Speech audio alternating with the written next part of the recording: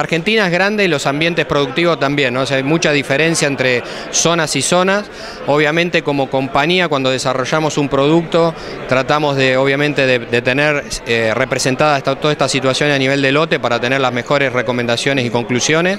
pero es tan dinámico el cambio y la problemática, digamos, por ejemplo el caso puntual de malezas va avanzando de una manera tan importante que siempre tenemos que estar haciendo cosas nuevas, ¿no? Y como compañía nos exige para tener nuevas respuestas año a año.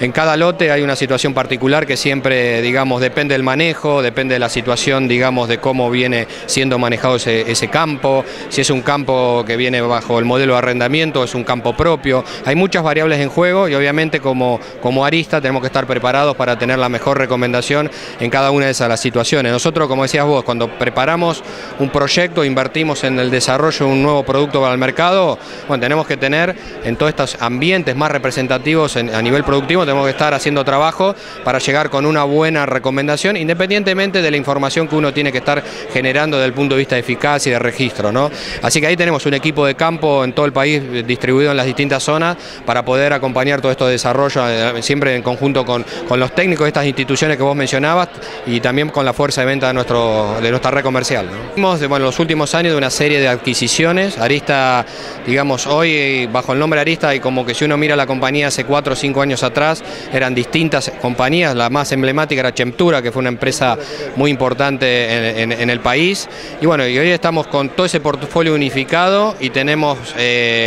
un portfolio bastante completo, no solamente, digamos, de lo que es protección de cultivos, sino también lo que es productos para bioestimulación o biocontrol. Tenemos una marca a nivel global en Arysta que es Pronutiva, que engloba todos estos productos de protección de cultivo y también lo que es biocontrol. Entonces, bueno, es una herramienta diferencial, entendemos, para nosotros importante en el mercado, porque no hay compañías que puedan ofrecer una oferta integral por cultivo donde vos tengas lo que es un buen control de malezas, un buen tratamiento de semilla o un control de enfermedad con un fungicida foliar, sino también el uso de un bioestimulante en distintas etapas de desarrollo del cultivo, donde vemos que hay una respuesta positiva en el uso de este tipo de productos en lo que es rendimiento o calidad, ¿no? Al final del día. Hoy la industria a nivel global está viviendo cambios importantes a nivel de fusiones, adquisiciones.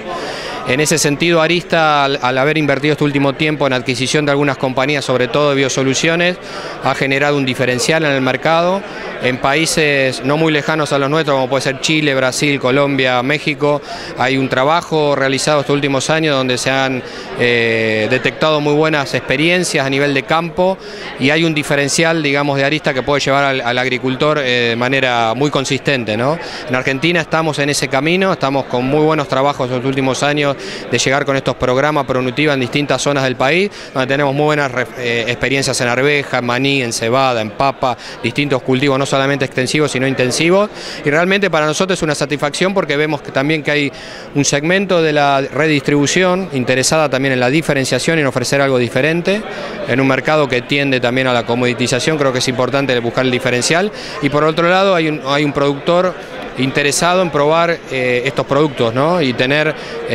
beneficios adicionales a lo que venía teniendo